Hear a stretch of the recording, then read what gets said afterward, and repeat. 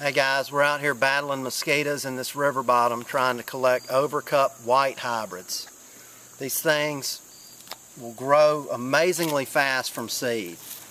Here's an example of what the acorns look like. And here's the leaf. Looks a lot like white oak.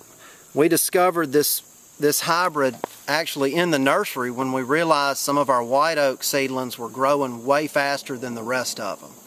We got to thinking, looked at the leaf traits, and realized that we were looking at Overcup crossed with white oak. Now the beauty of this hybrid is you've got genetics from Overcups that can handle growing in the wettest sites of any oak, crossed with white oak, which can grow up in the hills and the bottoms. So it's not very particular about where you plant it. We've got some of these in seed orchards that are growing 8 to 9 feet in one growing season, believe it or not. So give these things a shot, they're going to pay off.